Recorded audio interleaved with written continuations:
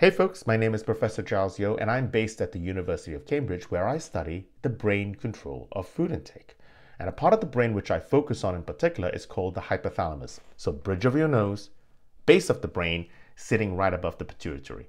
In humans, the hypothalamus is roughly the size of your thumb, shaped as an almond.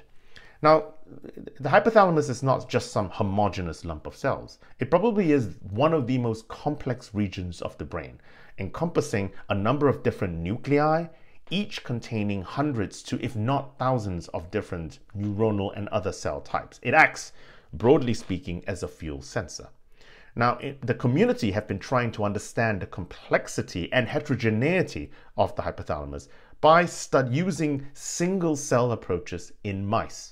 Okay, and there are tens to hundreds of single-cell data sets out there.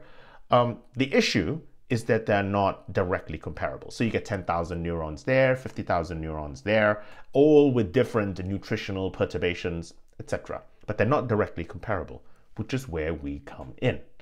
So we, just last month, have published in Nature Metabolism the HypoMap, H-Y-P-O map, Google it, please, where we have taken 18 of the largest single-cell data sets, mouse single-cell data sets of the hypothalamus out there, and integrated it into a single database. Okay, and this database is fully searchable, fully open access. Just as I said, Google HypoMap, and you can have a look at your favorite gene, where it's expressed within the hypothalamus, and what genes it might actually be co-expressed with.